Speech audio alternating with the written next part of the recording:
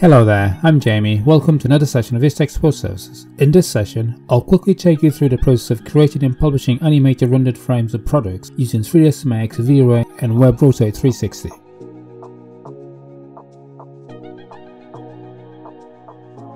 While Unreal Engine is an amazing tool to showcase your work and products to clients in a physical location, 90% of your customers will have a glance of your products through a web browser first before they even consider visiting your physical location. For this reason alone, it's utterly crucial to dazzle them first on your websites. WebRotate 360 is one of the best tools out there to help you achieve this using pre-rendered frames of photos. These are a few examples of products previously published with WebRotate 360. I personally found it indispensable to showcase my clients products in key industries such as design, fashion, retail, automotive, product design, gym equipment, etc.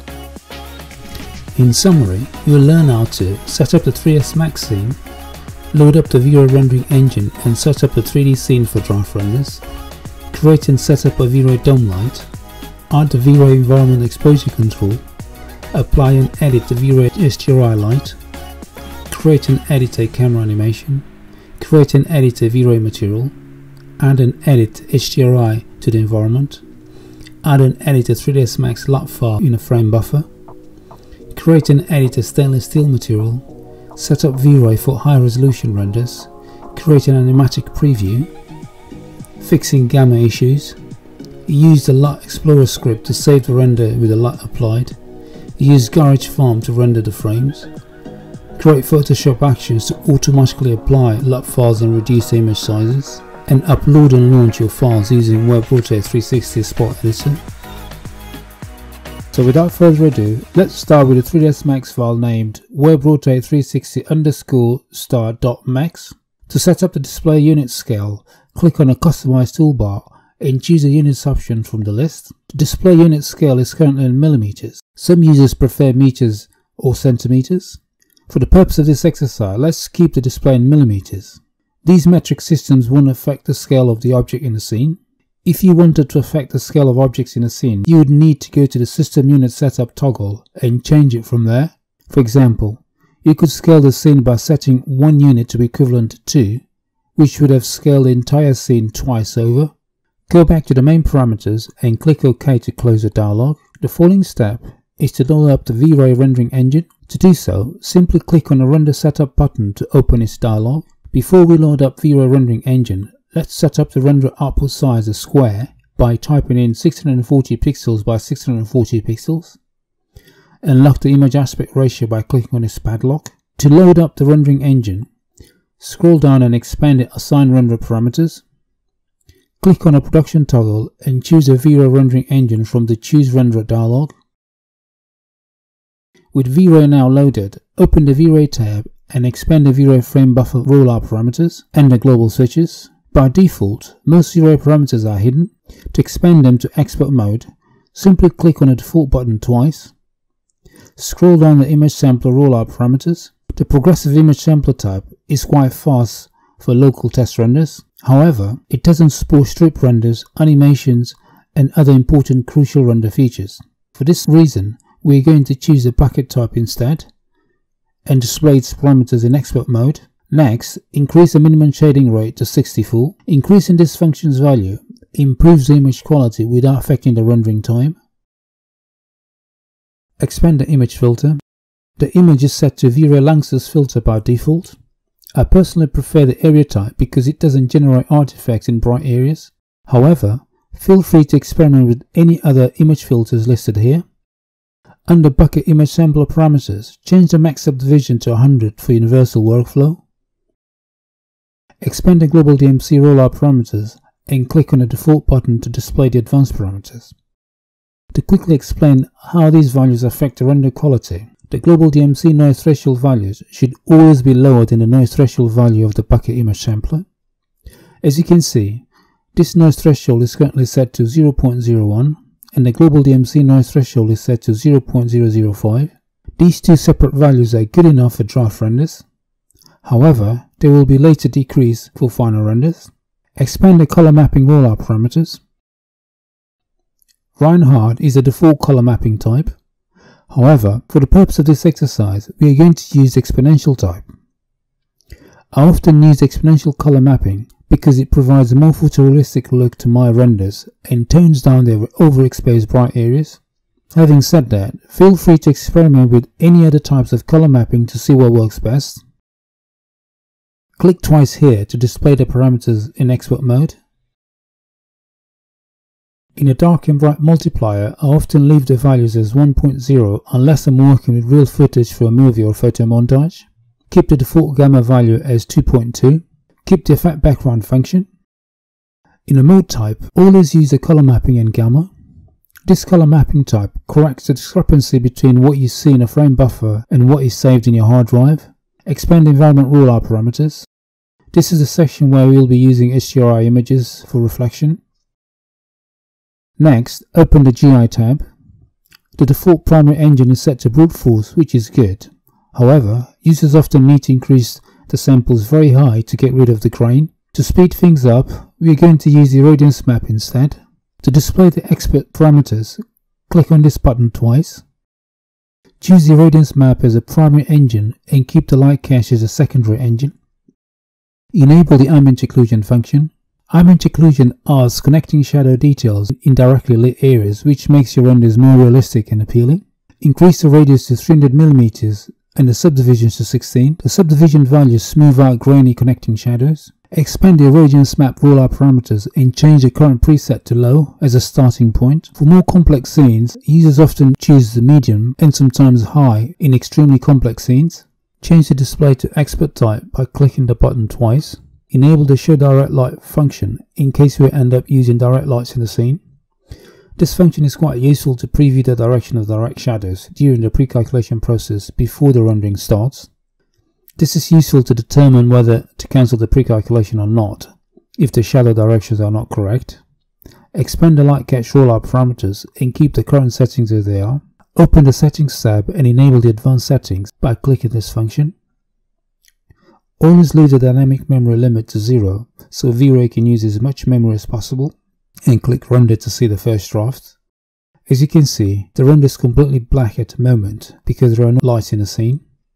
Next, close the render dialog and expand the viewport. In a create panel, click on the lights button and choose the V-Ray type from the list. In the object type, click on the V-Ray light button and drag and drop it in the top viewport to create it. While the light is still selected, click on the modify panel and rename the light as V-Ray light _ dome. Since this 3S Max scene setup is similar to a real studio lighting with diffuse shadows, we are going to convert this light into a dome type and plug an HDRI of a real studio light in its image toggle. In a light general parameters rollout, change its type to dome and expand its parameters. Since we will be using an HDRI map, let's reduce the current multiplier value from 30 to 10 as a starting point. Next, let's enable the invisible function to make the dome object invisible in the render, but still affecting the scene, and uncheck the effect reflections function.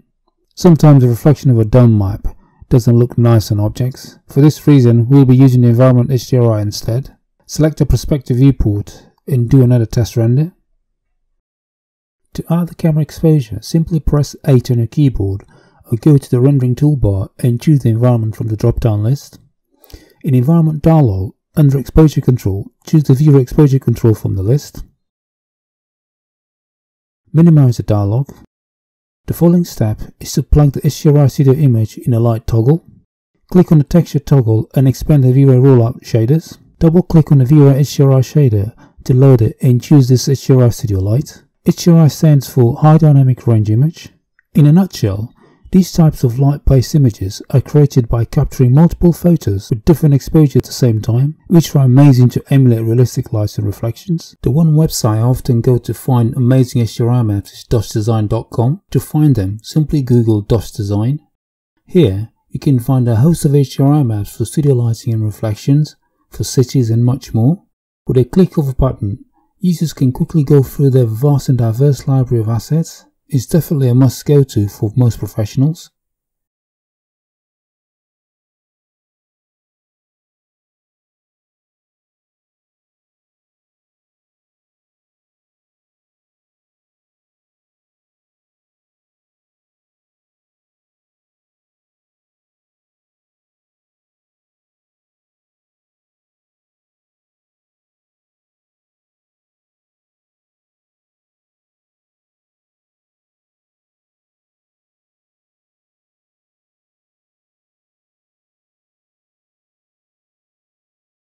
To edit the HDRI map, simply click on the Material Editor button to open this dialog first. Next, drag and drop the dome texture toggle into one of the Material Editor slots. Choose the instance method and click OK.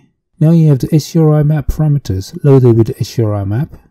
The mapping type is currently set to spherical, which is perfect. However, sometimes it's displayed as 3ds Max standard, which is not correct. As mentioned earlier, spherical mapping is perfect. Leave the remaining parameters as they currently are and do another test render.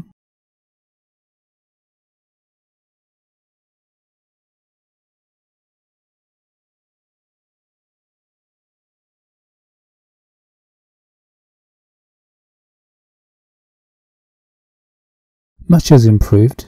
However, the current render will look a lot more interesting and realistic with a nice HDRI reflection applied to the environment toggle. Before we do this, first we are going to create an animated camera to create the frames to later upload in a WebRotate 360 application. In the Create panel, click on the camera button and select the target type. Click and drag it in the top viewport to create the camera. While the camera is still selected, open the Modify panel and change it to a free camera type.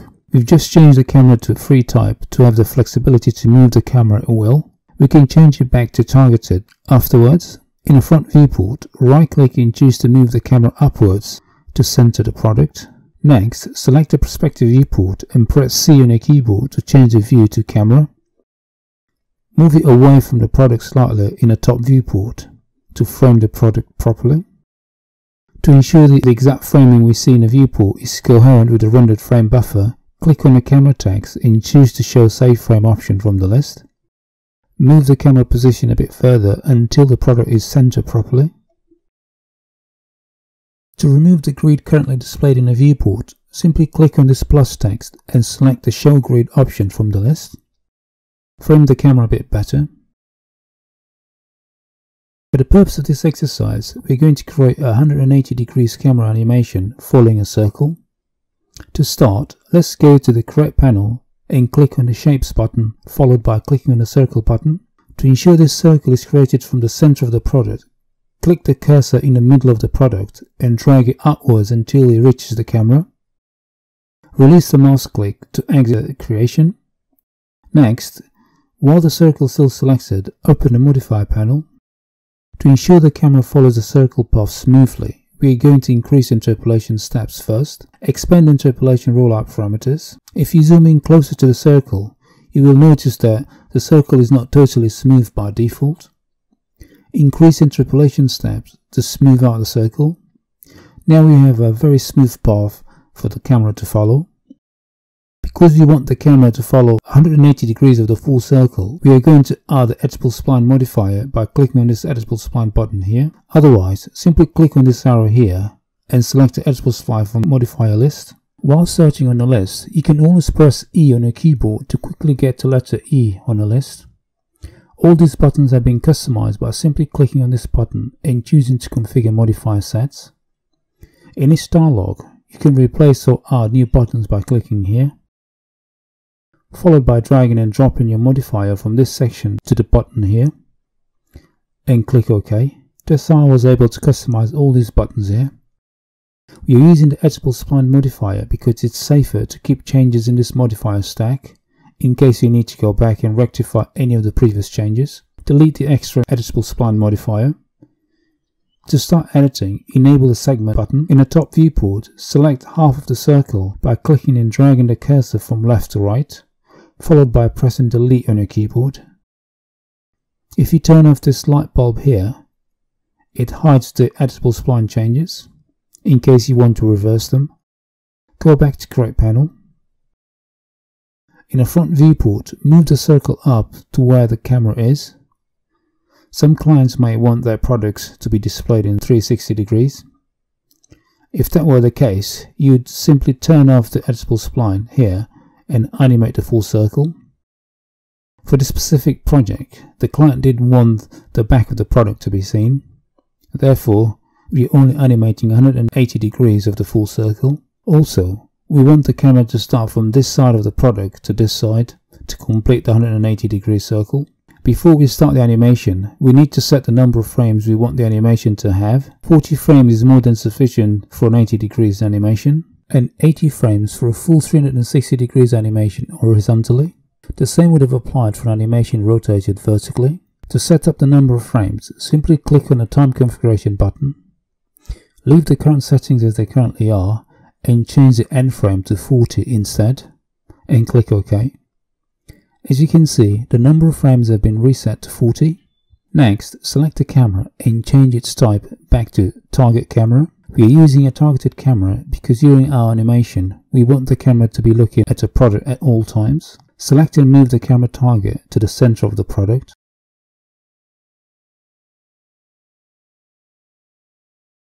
As mentioned earlier, we want the camera to rotate from this side to this side while looking at the product at all times. Select the circle again and enable the editable spline modifier again. Select the camera and open the motion panel. Under parameters, expand the assign controller roller and select the position. Next, click on the assign controller button and choose the path constraint from the list and OK to close the dialog. Click on the add path button and select the circle. As you can see, an animation was immediately created for the 40 frames previously set. To check the animation, simply drag this slider from left to right. While the camera is rotating, its target is always constrained to the view, hence we had to center the camera target. As mentioned earlier, it took 40 frames for the camera to complete 180 degrees movement along the path while constantly looking at the product. In our path parameters, we have the constant velocity enabled. Uncheck the loop function to prevent the camera from jumping back to frame 0. Move the animation slider a bit more to check the animation. Save the scene incrementally in case the file crashes abruptly. Open the render setup dialog by clicking on this button. Next, select the camera viewport and lock it by clicking on this padlock here. This is to prevent Max from rendering unwanted viewports. Save the scene again and do another test render. The following step is to create some of the main materials of our product before we apply the HDRI map to the environment toggle. Open the material editor.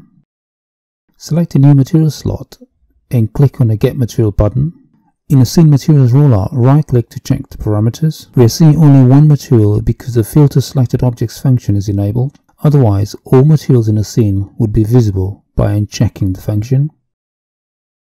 Right-click again on it. Users can also choose how the material thumbnails are displayed here and much more. Enable the Filter Selected Objects function again to display the selected objects in the scene only. Double-click on the material to load it in the material slot. It's a standard material by default.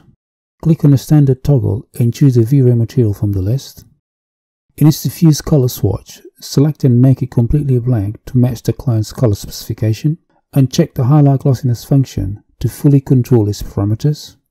Also, uncheck the Fresnel function. Click on the Reflect Color swatch and increase the surface reflectivity by making its default color brighter. Brighter colors make a surface more reflective and darker colors have the opposite effect. Double-click on the material slot to have the better preview of the material. Click on the background button to preview the reflections. The more apparent the checkers are in a sphere, the more reflections there are on a selected material. This is fully reflective. If you slide a color to completely black, there will be no reflections, as you can see. For this exercise, we need a surface to have some reflectivity.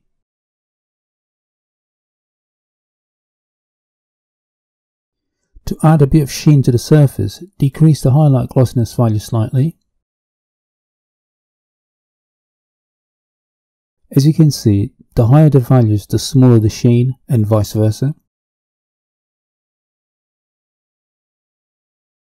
The reflection glossiness determines the sharpness of the reflections. Lower values diffuse the reflections and high values do the opposite.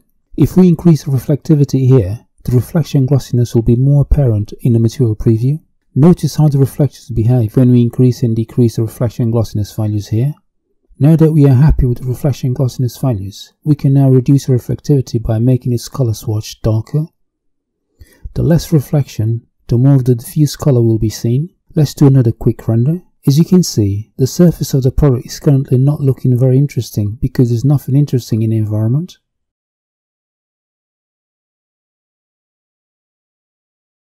correct this, open the V-Ray tab and scroll down to the environment rollout parameters. Enable the refraction function. Select the material slot with HDRI map and drag and drop it into the reflection toggle. Choose the copy method. Because we'll be making changes to the parameters, drag and drop them into a new material slot. Choose the instance method because we want these changes to affect the reflection toggle. Rename this new material as reflection and do another test render. As you can see, the surface is looking more interesting now. Under processing, increase the overall and render multiplier values to 2.0 and do another test render. The overall render is looking increasingly better now. The following step is to load up the 3D LUT files to make the render a bit more interesting. LUT files stand for lookup table and are often used to change the colors and/or the contrast of an image. To load one, click on the Show Corrections control button first, enable the LUT function, and click on the Load toggle. Pick this LUT file from 3D Collective website here. They have a huge list of amazing LUT files to choose from. Check their website in the descriptions link. When you first load the LUT file, it might look overly bright. To correct this, simply uncheck the function to convert the log space before applying LUT. The overall render is now looking a lot more appealing. Turn the LUT function on and off to see the huge difference it's making to the overall render. Increase the overall and the render multiplier to 3.0 and do another test render. Decrease the values back to 2.0 and do another test render. Because this is an animation, let's test render some of the frames to see what they're looking like. Slide the animation bar to few frames to test render the angles.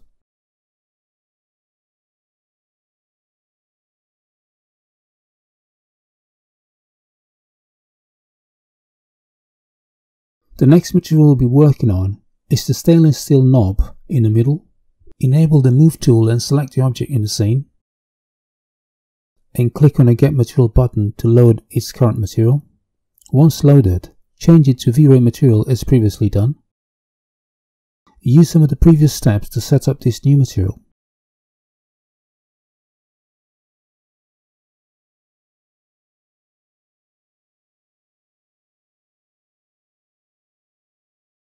Enable the track mouse while rendering. This function allows users to pick areas of the V-Ray frame buffer to render first with the mouse.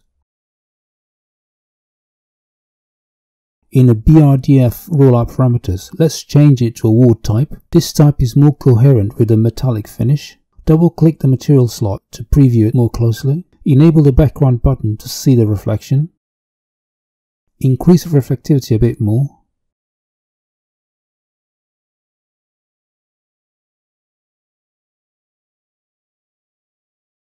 To emulate a nice and realistic stainless steel reflections, we are going to apply a pre-prepared grayscale texture in the anisotropy function. To do so, click on the anisotropy toggle.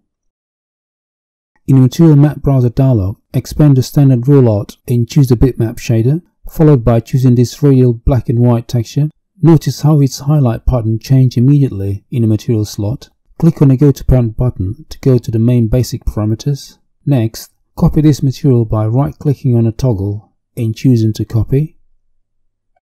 Extend the map's rollout. In a bump toggle, set its value to about 10, followed by right-clicking and choosing to paste the previously copied texture. Again, the material surface has changed subsequently. Let's do another test render to check the changes.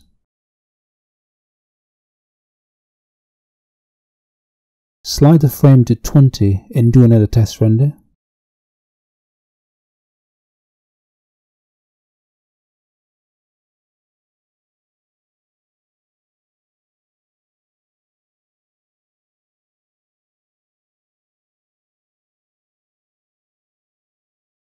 Increase the reflectivity slightly and do another test render. The radial stainless steel material is now coming through okay. The following step is to improve the render settings to increase the quality of the render. To start, go to the V-Ray tab and decrease the bucket image sampler noise threshold to about 0.007 and the global DMC noise threshold value to about 0.004. and do another test render. Next, let's increase the render output size to really improve the quality. In a Comments tab, increase the width and height output size to 3000 pixels. This final change should remove some of the grain seen here.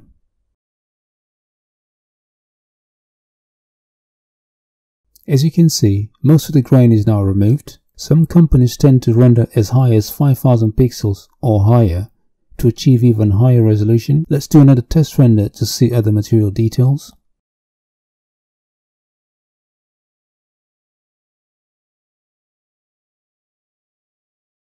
To check how smooth the current animation is, let's create a quick animatic preview. Press T on your keyboard to convert this viewport to a top one and turn its display to wireframe. Select the camera viewport and maximize it. Next, click on the Tools toolbar, followed by going to the Preview Grab viewport and choosing to create preview animation. The Activate Time segment is set to from 0 to 40. In the visual style, change the rendering level to shaded and click to create. The animatic preview is now created. Open the Render Setup dialog and go to the WebRotate tab. Click on the Show Last Frame Buffer to display the last render. If you were to save this frame as it is, this is what you would look like by clicking the Duplicate to Max Frame Buffer button.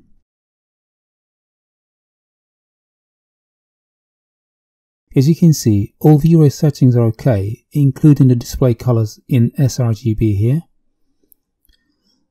A render being this dark is an indication that the gamma is currently disabled in 3ds Max.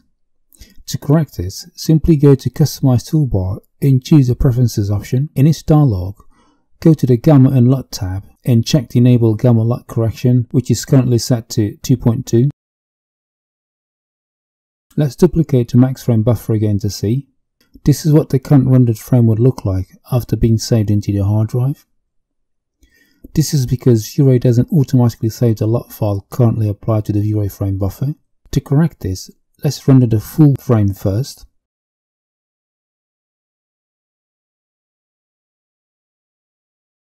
Because the client will probably ask you to change the background color, it's important to render these frames as a PNG type to make the background automatically transparent. To save the rendered frame with the current LUT file applied, we're going to run a Chaos Group script called LUT Explorer. To run the script, simply click on the scripting toolbar and choose to run script, followed by selecting and opening the script. In this dialog, you have this first toggle to locate and load your LUT files. If you intend to save just the current LUT file loaded in your frame buffer, ensure to have only one LUT file in a chosen location. Otherwise, the script will automatically save every single LUT variation in your chosen folder. Click on a toggle and find your folder location. Under the Find LUTs, you should automatically see the 3D LUTs in a chosen location. The Auto Apply selection is enabled by default. Otherwise, you'd have had to click on the button. Under Variations Exporter, you can click on the Pick the Output Folder Your Variations toggle to choose your folder location. Name and save it as a PNG file type, and click the Save Variations button. Once the variation is saved into a folder, the current LUT applied to the WebRotate frame buffer is automatically turned off. To view the saved variation, simply click on a rendering toolbar and choose to view image file and open your save files. As you can see, this is the saved render image with the LUT file applied. Select the WebRotate frame buffer and enable the LUT function again to compare the two. Because we'll be rendering 40 frames, it's not practical to use this script in this manner. We are going to render the frames and use the Photoshop action to automatically apply a LUT file to all frames. We use LUT files specific to Adobe Premiere or After Effects files instead. To render the frames, let's open the Render Setup dialog. In a Comments tab, enable the active frame. Scroll down and enable the Save File, followed by clicking the Files toggle. Name your file and set it up as a PNG file type. Enable the RGB 48-bit with Alpha Channel option. Check the rendering settings. If you have any products to render, you're probably better off using a render farm instead to save time and money. I often use a render farm called Garage Farm. Before using their services, you need to register, download and install their software first, and open the Render Beamer dialog in your computer. Next, in 3ds Max, click on the Render Beamer toolbar and choose to beam it up. Click OK to the first time rendered tip dialog to open the render beamer dialog. For this project, we are going to choose the camera animation render mode from the list. Each mode has a quick description of what it does. Under camera's rollout, choose the selected camera animation. Also, under camera animation rollout parameters, choose to save light cache and click to send to farm. You should see the progress of your 3ds Max file being uploaded into the Garage farm. Once the file is successfully uploaded, click to copy the link to clipboard and paste it onto your browser. Log into Garage farm to submit the animation.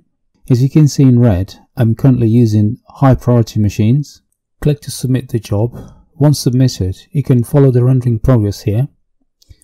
Back to rendering beamer dialog, click to close the open dialog. Once the job is completed, you should receive an email notification. In a Garage farm, you can see all the job details here, including the cost. All 41 frames came down to $8 only, even while using high priority machines. To see the rendered frames, click on the Downloads tab and refresh. Next, enable and right click here. You can choose to download here, list files or open directory. There, you can see all the rendered frames. If you wanted to rotate the same camera vertically, you would do the following. Select the spline, hold on the Ctrl key and press V on your keyboard. Choose to copy the spline. Next, right click and choose to rotate the spline. To ensure the spline is rotated and snapped into a specific angle, enable the angle snap toggle and right click on it. Here, you can see it's set to automatically snap every 5 degrees. Begin rotating the spline in an x-axis until it reaches 90 degrees. In a left viewport, rotate it again to 90 degrees in z-axis.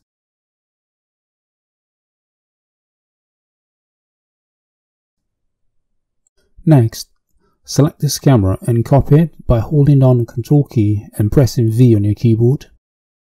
Rename the camera as _vertical.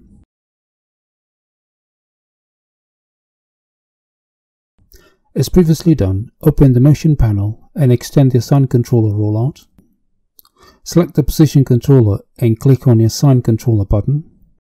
Choose the path constraint and OK, followed by clicking on the Add Path button and selecting the new spline. Move the slider to see what's happening with the camera. The camera needs a target to look at.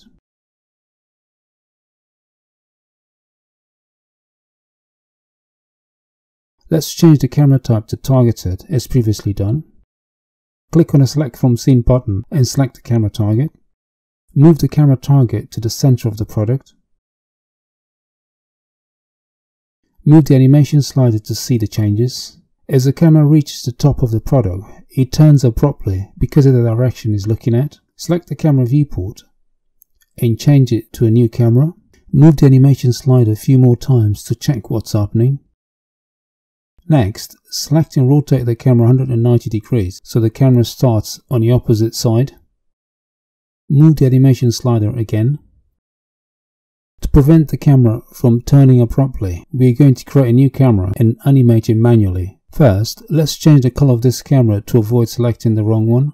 Select the main camera and copy it as previously done. Rename it as Camera Vertical Animated. Move the animation slider again. To begin animating, click on the Auto key button. Move the animation slider to frame 10. 3ds Max will work out the frames in between. Change the camera view to the new camera and choose to select the camera. Deselect the snap toolbar. Move the camera up and rotate it so it's always focused on the product.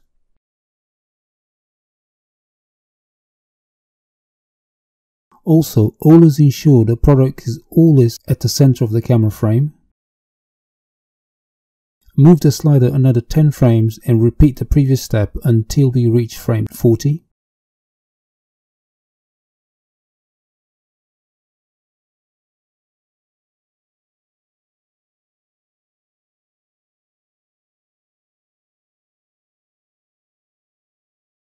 Move the animation slider a few times to see what's happening on each frame. Once you're happy with everything, simply send it to render as previously done. It's worth noting that there are two types of 3D rotation modes in WebRotate 360. The first type is a simple one and only requires two rows, one horizontal and another one vertical, which helps a lot to reduce the number of rendered frames and costs. The second rotation type is a full multi-row mode, which we'll cover in another video. If you happen to be a photographer for a company, you could use a similar approach to set up your own camera rig before uploading the photos into WebRotate 360. Back in Photoshop CC 2018, open one of the 40 frames previously rendered by clicking on the File toolbar and choosing to Open, followed by opening the frame in Photoshop. To create an action to automatically apply a Photoshop LUT file and save it in a different location, simply go to Windows toolbar and select the Actions tool from the list, or simply hold down the Alt key and F9 on your keyboard. In the Actions tab, create a new action by simply clicking on this button and selecting a new action. In the new action dialog, rename it as LUT Jamie and click Record. The red button is an indication that it's started recording. To apply the Photoshop LUT, simply click on the Adjustment Layer button and choose the Color Lookup option from the list. In this Properties tab, click on the Load 3D LUT. The LUT file we're going to pick is specific to Photoshop and couldn't be used in a 3ds Max scene. Locate and load it. This is a Photoshop LUT file similar to the one used in 3D Max. Next, click on the File toolbar and choose to save PNG in a different folder. Accept the default values to save it. Next, click to close the original document and choose not to save file as an Adobe Photoshop document. Once closed, click to stop recording the action. You can test this new action in a test file to see if it works as expected. Once happy, select all 40 frames apart from the one just saved.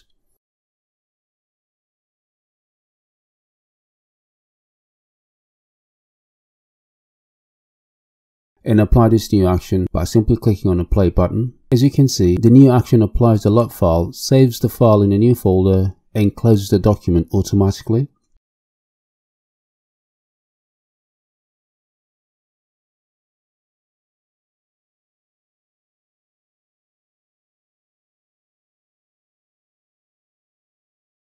Here you can see all 40 frames with the LUT automatically applied to.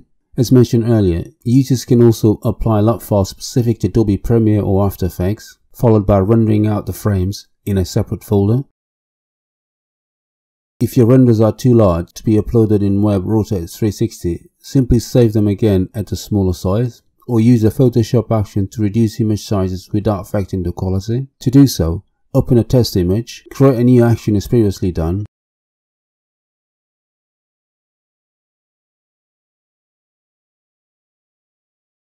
go to File and choose Export, followed by choosing to save for web.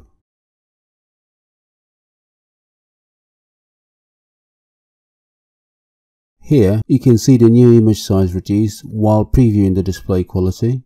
Try any of the presets here to test the size and the overall quality.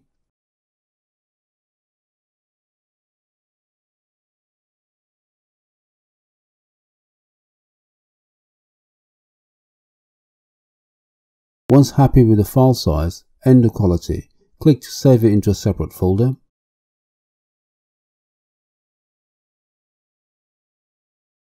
Click now to save the file as an Adobe Photoshop document. Stop the recording action. This new action can be used in all 40 frames. To upload and publish pre-rendered images or photos, you need to download and install WebRotate 360 and Spot Editor. To launch it, simply double-click on the Spot Editor button. In the New Project dialog, type in the project name. Here, you can select the folder location where you want your new project to be saved.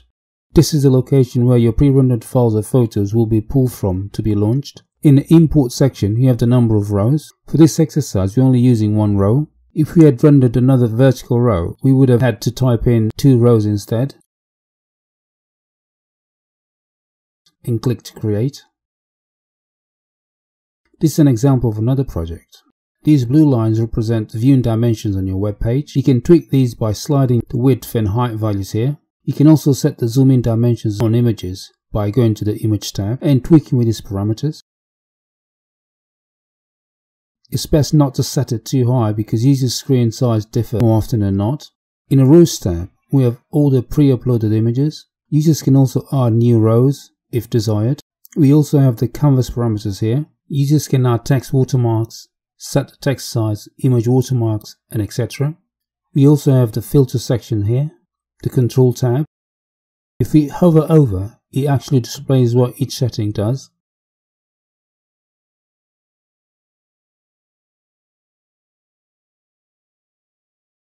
Here, users can choose a specific image or a row to start with as they land on a web page. Users can also add hotspots.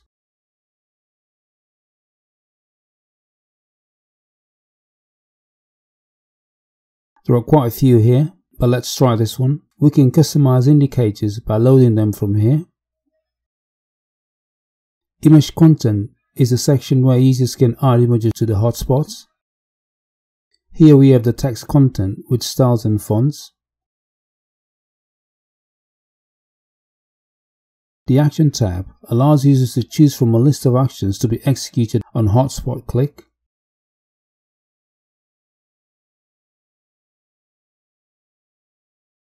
The Label section allows users to select from a list of frames or pre-animated images.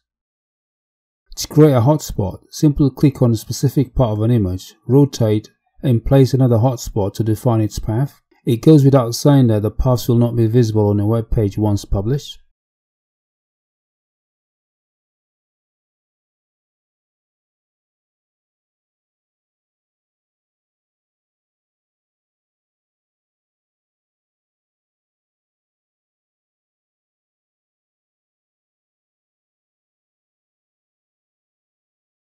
Users can also choose the skin interface here. There are all these options available. Once you're happy, simply click to publish. Pick and choose the project output directory. Here, you can choose the FTP connection to your website.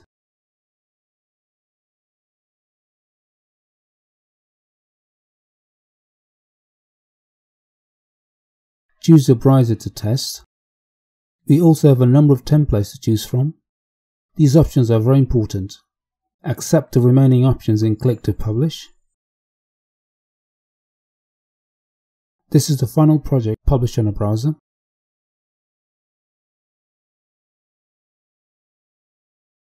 Finally, here we have a list of free plugins to help you integrate your projects with e-commerce websites using these platforms. These are quick and easy to integrate and do not require any coding. For more information about this tutorial, please contact me and check the description links. This concludes our tutorial. I really hope you found it useful, like and share it, and I hope to see you on my next one.